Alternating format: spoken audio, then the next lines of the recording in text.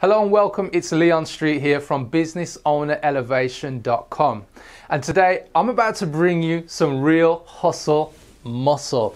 So here's the thing guys, if you're a business owner, a coach, a consultant, I'm speaking to you right now because I'm about to go into a topic that is absolutely crucial to the success of your business if you want to leverage yourself online with your products and services. And in particular, I want to speak about two key areas, and these areas are going to massively increase the success of what you do online, not only just to generate leads, but to generate sales. That's what we're in this for. If you want a commercial, profitable organization that works without you, you've got to start with these two key things, because these things will form the basic foundation of your business when it comes to sales and marketing. And let me tell you what they are. First of all, we have on the right the elevation stairway, and on the left we have sales funnels. So I'm not talking about boxing or anything and in corners, but actually these two powerhouses being in your corners, in your ring, are actually going to do the damage for you in a positive way. So let's begin. So most of us, when we're trying to position ourselves online, it's like, what do we need to put in place? And we think about what services or what products do we have to give, our customers. And one of the key things is that we tend to think about what's our top product, what's the thing that we want to get out there and make people aware of. Or if you're not so confident, you might have the inverse, the reverse of that, which is let's start small because we don't want people to think we're pushy or we're too big for our boots. And here's the thing, what you need is a mix of both of those and all the stuff in between. And so what I'm going to do is break this down for you. I have a trusty sheet with me just to show you that I've prepared this for you. Now, this sheet is going to guide me so I can guide you into what I want to teach you today, especially when we get to the elevation stairway and then when we transition from this to sales funnels. And this is where we begin. So first of all, let's imagine you have a business and you want to position yourself as an authority. It's kind of like you have this top product, maybe it's a coaching product, maybe it's a top tier service that you offer, whether it's one-to-one coaching, whether it's group coaching or consultancy. You need to be able to get out there and position yourself, especially if you're new, or maybe you're established but you haven't quite broken into your market, so people don't really know of you. So what you need to do is first of all establish authority. And one of the greatest ways that you can do that, and the first step in the elevation stairway, is what I want to do guys is just create this first step. So I'm going to go across here just so you can see that, and we're going to go up and then we're going to go across. That's our first step here. So I'm going to put one there, and so we're really going to test my drawing skills today to make sure we keep this on point for you. So the first thing is you need to create something called a lead magnet, and it is what it says on the tin. A lead magnet is something that attracts a lead in, somebody who you can go out to and possibly sell them something, but it attracts them in a way almost magnetized to what you have to offer. So I want to first put lead magnet, and I'm going to go into more details about what a lead magnet is. So have you ever been on a website where somebody has said, get the free ebook, or get this free cheat sheet, get this free video training? Generally, when somebody puts something out there and they say this is free, that's the point where they're trying to attract you in and trying to really grab you with what they have to offer in their lead magnet. Now, I'll give you an example. So I've downloaded lead magnets before, and from other people who offered them to me. So it could be an ebook. Let's think about maybe how to market your business better, how to do things like search engine optimization, how to actually structure your sales script so that you close people better. These are some of the things that I've come across. There are other things like, how to set up your own membership site, lead magnets, but they're given away for free. And some of them, as I say, sometimes they're videos, but they can ultimately just be PDFs. You could actually have like an audio book or maybe just audio recordings. Here's another great one. Maybe you've done something like a sales call or a telephone call, or maybe you just had a conversation with a business partner, maybe a colleague, a client, and actually with just really good content that you can put out there and share with people because it has some valuable lessons in there. This is a lead magnet. So a lead magnet is something that you would put out online. So let me just make a note, PDF. I'm going to put audio. So whether it's an MP3 or I'm going to put video. So you put it out there and you put it onto a web page. And on the web page, you have the normal things you would expect on a lead magnet. So we'd have an email and name. So people give you their email and name, and once they fill their details in, they're able to get access to this free stuff, whatever value you're putting out there. But here's the cool thing about lead magnets. Lead magnets are valuable because they solve a problem or serve a need. So it's no point in putting something together that has no use for anybody. So here's an example. Maybe you put together a diagram, but it actually doesn't give people, any solution. It's just a diagram. There's no context behind it. So when you put a lead magnet together, you've got to be clear that it actually solves a problem or serves a need for your customers. And that's the whole point of step 1 with lead magnets. And here's the other thing. When you're solving a problem and serving a need, people look at you as an authority figure because you have brought the goods. You are the expert. This is what we psychologically think in our subconscious without verbalizing it. And that's what the lead magnet will allow you to do. So that's step 1. Now what we need to do is move into the next step in the elevation stairway. So here we are. So we'll go up and across. Number 2. So number 2 is our tripwire. So at this point where somebody has downloaded your lead magnet, what we need to do in our sales funnel, so these are the sequences of web pages that I spoke about where somebody gives you, first of all, name and email. We need to give them a tripwire. What do I mean by a tripwire? We need to give them something to actually fall over. Yeah, and what do I mean by that? We need them to be in a position so that we can segment people. And a tripwire gives you the ultimate segmentation. It allows you to find out who the buyers are. So a tripwire, let's put this in here, is all about offering a low-priced product. And it could even be a service, but generally it could just be a low-priced product because it gives you leverage. Whereas if it's a service, you have to deliver that, and maybe there's some resource around that. Whereas if you deliver a product, it could be a more in-depth ebook, could be like 30 pages or so, but it's just got that real juicy content that's just, not a one-page cheat sheet. It takes people to that next level. But with the tripwire, let's use a different color for this one. They're probably going to pay you something like 5 to 10. I'm just going to put a couple of currency signals here. So we've got like pounds or dollars. And this is the thing. So here, somebody has chosen to download your PDF, lead magnet, or video or audio. And then on the thank you page, you then put your core offer. And the core offer is this tripwire, your low price product. And you say to them, hey, thank you for downloading whatever the lead magnet was in step 1. Step 2, you then offer them the core offer, which is, by the way, if you really want to take what we're talking about in step 1, the lead magnet, to the next level, why not get our tripwire? Yeah. And the whole point in this is that you're segmenting people. So rather than just getting people to join your email list, which is what lead magnets are all about, you're actually getting to the point where you know who are the buyers in my list, how many buyers do I have as a percentage in my list. Why is this important? You're probably asking. Well, imagine you have a list of 100 people. Yeah, they've all joined because they wanted to get your lead magnet, but you have no idea how many out of them are actually in a position where they want to buy stuff. It's no use to you. Whereas if you have 100 people in your list and you know that actually 30% have bought, have a guess who you can target with more focus the next time you have an offer. Yes, you can go after all of them, but maybe you've got a special message for that segmented group of people who actually invested in what you have. And that's the real power in going through this process of setting up your tripwire when it comes to your elevation stairway. Really important. So at this point where you've got people to trip, and so effectively you have this offer and then they can type their credit card details in or maybe pay with PayPal or Stripe, whichever payment processor you're using, you're getting them to get their debit or credit card out and buy from you. Absolutely essential. Right, so now what I want to tell you about is step 3. So in our elevation stairway, step 3 is all about webinars. So let me tell you what a webinar is and what a webinar isn't.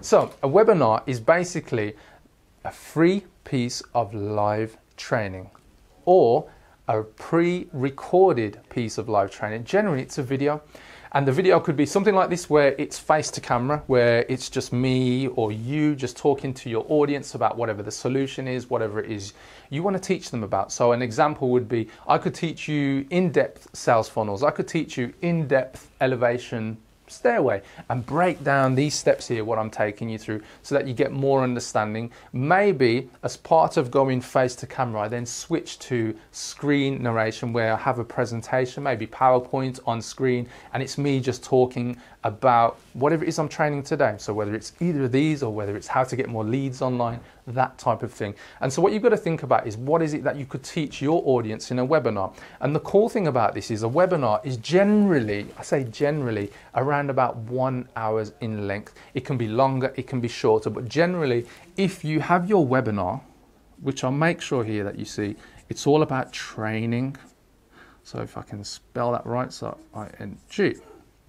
And you know, I'm just going to make sure I underline this here. Training. Here's the thing. You're delivering a webinar, which is not too dissimilar to me doing video today. But imagine if you're delivering a webinar, or you're actually watching a webinar, let's flip the script, and somebody's actually just selling to you. Selling to you. There is no rapport built, there is no trust built, and all you're doing is pushing either your product or service. There is nothing there. There is nothing for people to believe in. There's nothing for them to take away. There's nothing that they can implement, because all you're doing is selling. Yeah. So the key here, which is why I've underlined it, is training. Actually give your best stuff away to people. And you're thinking, your best stuff? Are you crazy, Leon? I may just be crazy. Here's the thing. I'm doing this video right now and teaching you. There is no cost to this video. It is totally free. Yeah. And it's the same principle when you do a webinar. Yeah. So you're putting something together that people can take away, they can implement. And yes, it's your best stuff, but generally it's where you go 1 inch wide and 1 mile deep. You take people into core depths of your knowledge where they can implement. And so yes, there may be lots of things that you understand, you know about, to do with your industry, your expertise, whatever it is that you do. So whether you are a coach, consultant, network marketer, it's all about taking people on that journey so they can take something away. But the key thing about your webinar is that you control the content. You control the structure and what is presented. And here's an important part. So let's say you have a 60-minute webinar. Let's say 60 minutes. Yep. You're delivering training, but here's the important part. For, let's say, 10 minutes right at the end, so going over the hour mark, you then start to position a call to action. And the webinar is an absolute gem when it is in your elevation stairway, because with this, what you can do is start to position whatever offer it is. Maybe you want to push people to a strategy call where they go to a specific link and they can book themselves in for a telephone call with you. And on that telephone call, you can present your core offerings. And generally it might be, and quite potentially is going to be, a high ticket product, which we'll talk about shortly. Or it could simply be you're pushing people to go and buy a product online. Maybe you've got the link on screen. And at that point, you will see that the proportion of you training compared to what you're offering is actually in proportion. And so people don't think, actually, I was just sold to. They'll think, flip me. They gave so much content and they pushed me in the direction of where I could go and get more of that content, whether it was paid for or whether it was something that they're booking themselves in for free. And this is a really important part. The webinar is your friend, but stick to this kind of rule here. There are no rules. You could actually go 2 hours, 3 hours, but here's the key thing. It needs to be exciting, tonality. You've got to get all of this across, and your presentation really must add value to the lives of the people that you are offering this to. Again, with the webinar, great at building your email list, just like the lead magnet funnel. And so for me, it's something that you should definitely put in place. Here's the final part of the webinar. With a webinar, once you've recorded it live and you've gone through the process of delivering content, you've got people interacting, questions, you've got a video. What can you do with video? You can use it again, repurpose. And so you can end up with a replay webinar. And so this can go out on autopilot for you. How about that, guys? So you create the video and then it works for you time and time again, goes out on autopilot. So these people that have opted into your list, and maybe some of them turned up for the webinar, not everybody shows up. So have a guess what you can do? Send out emails and get them back to it. So webinars, another great thing in your toolbox of the elevation stairway. Right, guys, so now we're going to move into step 4, continuity or membership funnels. Now this is a real important part, so let me put this here. I'm going to put membership. So membership is all about creating a place for your community to go to, so being part of a membership. So it could be a membership website, it could be something like a Facebook group, or even like a LinkedIn group.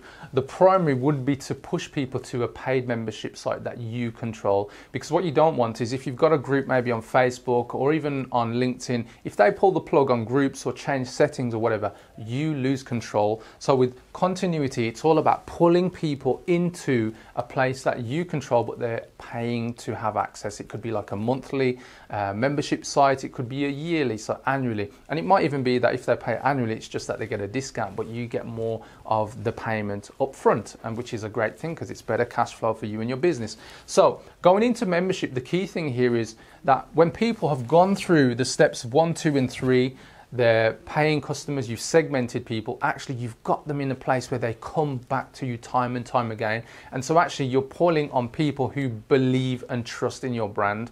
Why is this so important? Well, let's think about Facebook, for instance. You know, their biggest commodity is the people, the user base, the community. No, it's not paid for, but there is an element of that audience, that membership, who do actually pay. Do you know who it is? It's the advertisers. The 50 million businesses that advertise on Facebook are actually their paid membership, but they also double up as the audience who join for free. Now this is really crucial to your business because it's another place for you to leverage. So make sure that you've got membership in your funnel.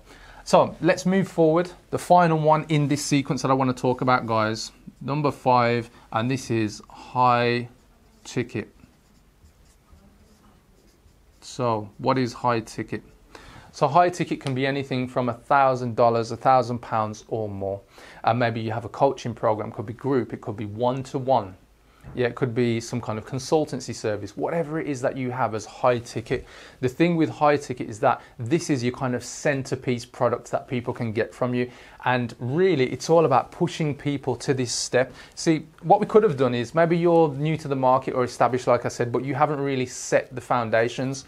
And you're trying to go from here, ground zero, to step 5 without establishing any rapport, without establishing any way for people to future project what they can have of yours in terms of products and services. But with the value ladder, stepping people up to this high ticket product, it creates that for them. It creates a logical flow. It's kind of like if I said to my 3-year-old daughter, who's just started her final year in nursery, very early. Imagine if I said to her, Renee, I can't wait for you to have your degree. Right now she has no concept of what a degree is. She's 3 years old. And the same could be said if I spoke about my 9-year-old son who's in year 5.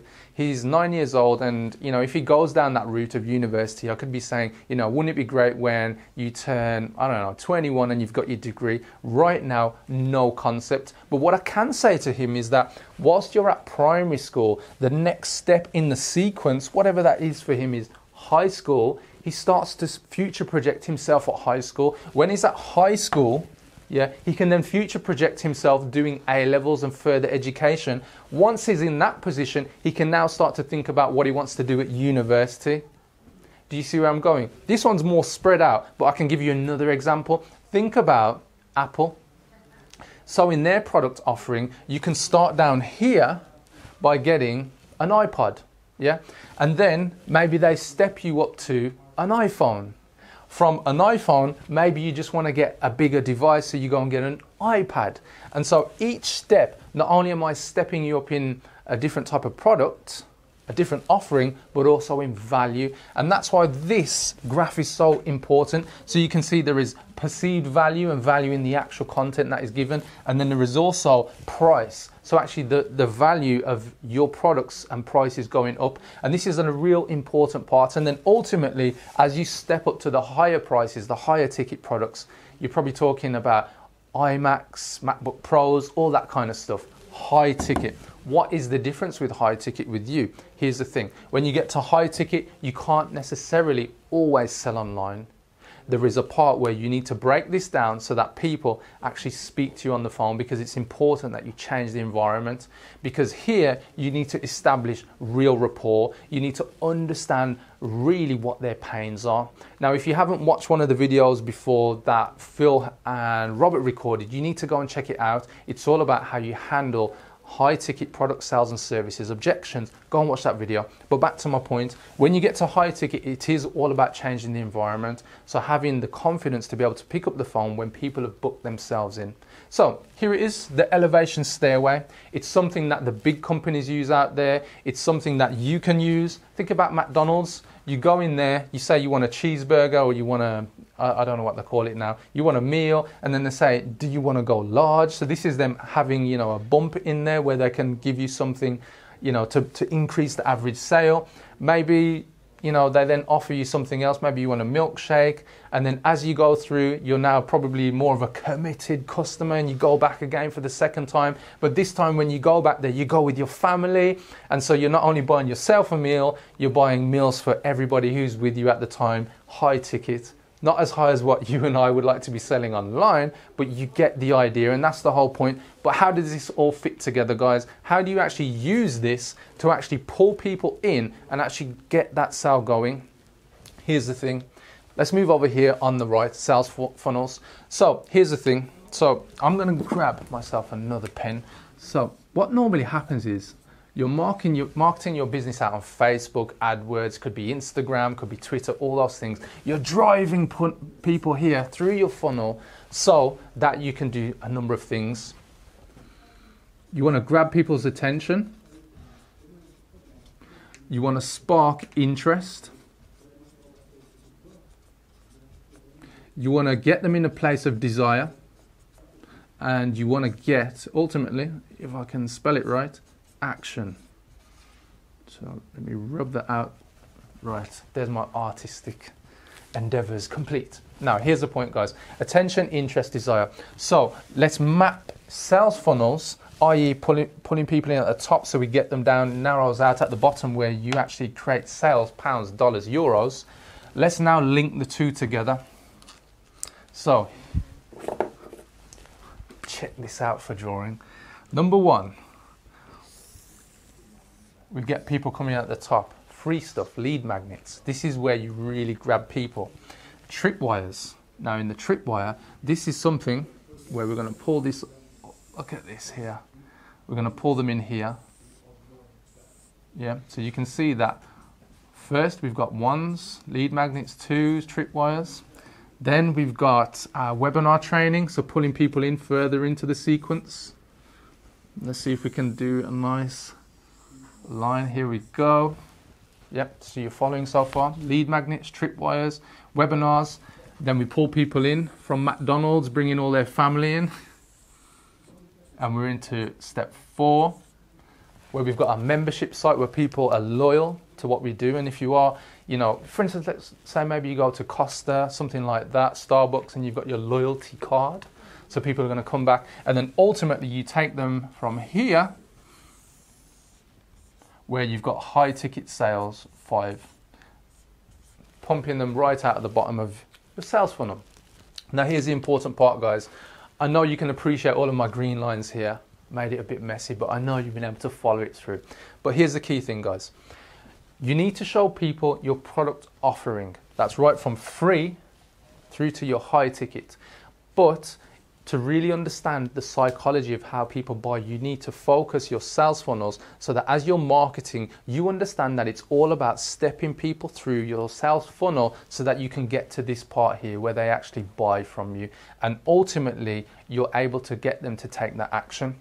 This is the key in terms of your business being a success. You can't jump from free or no free to high ticket without establishing authority. Your products establish the trust, the likability and authority in the people who buy from you. And as they decide to buy more, obviously that will compound the effect to the point where you then move beyond high ticket products into probably private retreats and getting ultra high in terms of probably 10, 20, 30, 50,000 pounds worth of stuff that you can give to people and present to them. So let's wrap up, guys. We have the elevation stairway, all about presenting your products from low, free, all the way up to high. And then we have the sales funnel, which is all about how you get people through from your marketing to actually a buying place, a buying decision. This is the keys to you moving people through online. Now, what I'll be doing in further videos is where we're going to break this down even more, how we put it together so you understand the theory now. Then what I'm going to do is show you some examples of where we take this to the next level, guys. So it's Leon Streete from Business Owner Elevation, taking you through the left and the right sides of marketing with the elevation stairway and sales funnels. Thank you for watching. I'll speak to you soon.